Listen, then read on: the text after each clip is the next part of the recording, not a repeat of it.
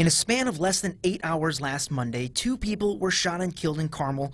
Another person shot and killed on Indy's west side.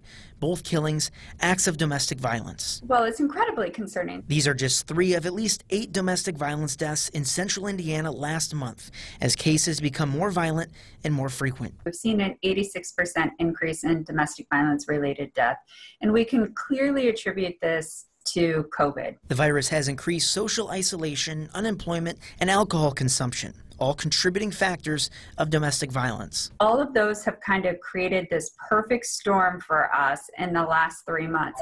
In the first month of shutdowns, 911 in Marion County had a 46% rise in domestic calls. IMPD domestic violence cases were up 16% as of June 30th.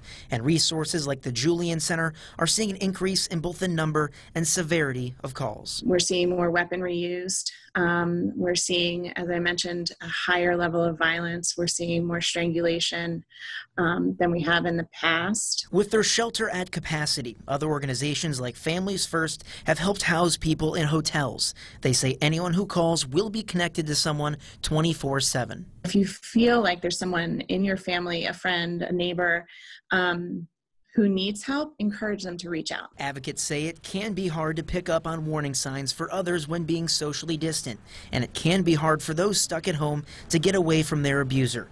But making first contact is an important step towards safety. We're really going to have to take some aggressive action and make certain that we reach out to survivors to let them know resources are available and that we're open for services and that they're able to come in and receive services. Brett Cast, CBS 4 News. If you or a loved one are in need of assistance, you can contact the 24-hour domestic violence hotline. That number right there, 800-332-7385. If it's an emergency, call 911.